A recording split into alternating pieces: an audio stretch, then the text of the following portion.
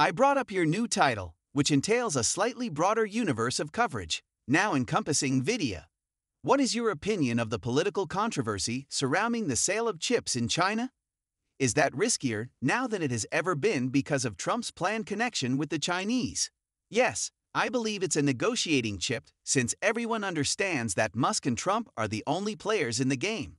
Isn't that Nvidia? Gen's Nvidia will have additional negotiation leverage when it comes to chips flowing into China as a result of Godfather v. Gen's. And it's something that will eventually come to pass.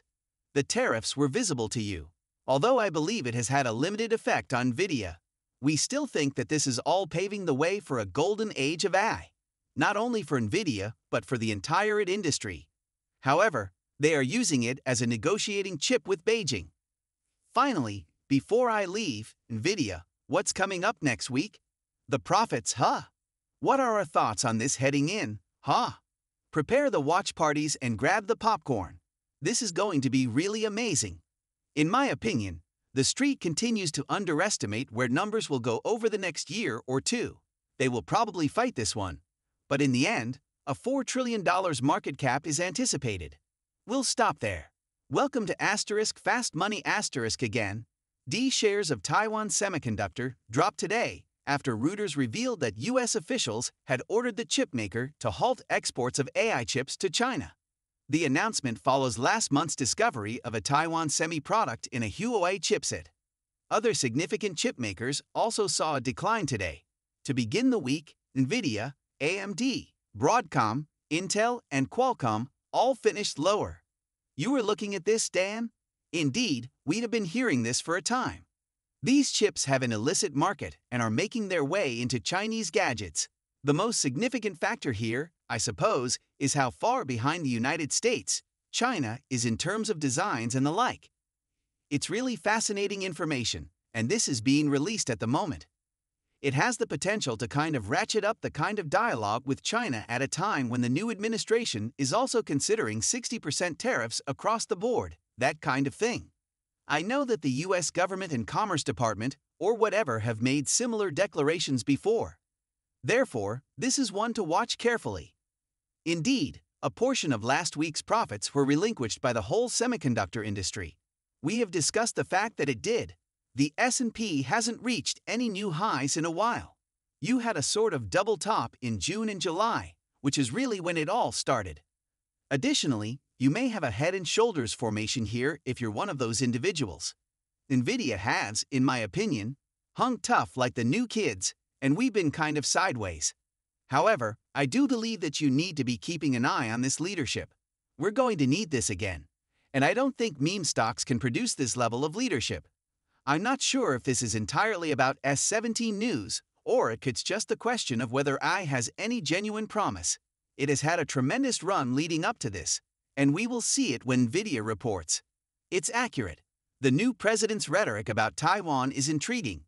Since they would have to pay for their own defense, Taiwan will probably end up purchasing F-35s and Patriot missiles from the U.S. to demonstrate their willingness to cooperate, which will enrage the Chinese. This has been an existential threat to Taiwan Semi and possibly Nvidia the entire time, so you start to think about how it will all work out. How about semis? Well, Nvidia was mentioned. You see, it's putting Apple at the top of the market capitalization ladder. Of course, it had an amazing run, but not all of the stocks in this market are Nvidia. How do you evaluate the semifinals? This is the one instance when I firmly believe you have witnessed leadership truly fracturing or splitting, and this has been the case throughout the spring, summer, and fall. We are aware of the Nvidia chart's excellence. We are aware of Broadcom's excellence.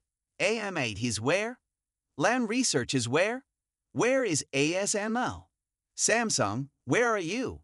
What does leadership look like? It is, in my opinion, the fastest of those. Underneath, it is the weakest. Here, only a quarter of the semis are above their 200-day moving average. For the following 4 to 6 weeks, semis do provide some decent seasonality. If you had a bounce, I believe I would be more likely to fade it in the semifinals than to chase it. I questioned you about Berkshire selling Apple before, so now I'll ask you about Nvidia's current status and its participation in the Dow, as well as your thoughts on it in light of your observations over the years. Indeed, on some level, the Dow may have felt somewhat out of step with the current state of the economy due to the prior inclusion of Intel and the lack of a play on Nvidia, which accounts for 7% of the S&P 500. One could argue that it is simply clinging to a high momentum play after it has already made its biggest gains. I was just examining the market capitalization comparison between Nvidia and Apple. Right now, it's neck and neck. Nvidia will receive almost half of the net income and a third of the revenue in the upcoming year. It is evident that the stock is more costly, but its growth rate is significantly faster. First of all, just because a stock is listed on the Dow does not provide you a fresh incentive to purchase it in the near future. According to history, there is absolutely no reason to purchase. The amount of money indexed to the Dow is quite little. It's more about confirming its existing position in the new tech economy, which we already knew about in a way. Therefore, once more, I don't believe it's a sell the news story. Perhaps the Intel concession makes it a good buy, but right now, it appears like the Dow is more concerned with staying relevant. Okay, nice stuff. Let's check the Nvidia stock this morning. Piper Sandler rated the company as overweight with a price target of $175 and called it a top large-cap choice, stating that it's a must-own due to the ramp-up of its Blackwell chip. Today's pricing is $148.07. Guys, you brought up a few of the hyperscalers. Nvidia received some positive feedback. This Nelius note is quite intriguing, and Piper makes it a top choice. Just goes to $185, right Ben? Our excitement for Blackwell has increased even further, he says. Ben compares giving up on Apple after the iPhone 1 or 2 to giving up on Nvidia with Hopper, referring to the current cycle. David, they have updated figures on hyperscaler capital expenditures. They have the number 282. 282? 282 billion. For how long? Year after year, I guess. With Oracle, Amazon, and Meta included, it would be increasing 24% year over year. How it stacks up against some of the Morgan Stanley figures we received is unknown to me. I take it that was more than $100 billion. Yes, over I mean. Yes, there were $300 billion. Yes, exactly. Yes, I must verify the figures. However, there has been something intriguing that I've been attempting to concentrate on. Last week, there was an information story.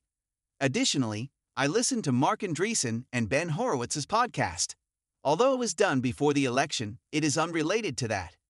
It concerned, or at least they brought up, the notion that the development of huge language models, especially at OpenAI, is, in a sense, glacially slowing down from model to model. The future flagship model, Orion, is also discussed in the information article. There, I suppose, it's the code name. Although it performed better than previous models, the quality improvement was far less pronounced than the difference between ChatGPT 3 and ChatGPT 4. Naturally, those are the final two models. On that podcast, Andreessen also made the same statement. It's kind of fascinating, so I'm simply marking it. Is their data running low? Why? Is it accurate? Is progress actually slowing down? Because if they're actually consuming as many or more CPUs, that wasn't anticipated. Therefore, it's not as if the problem is with the chip.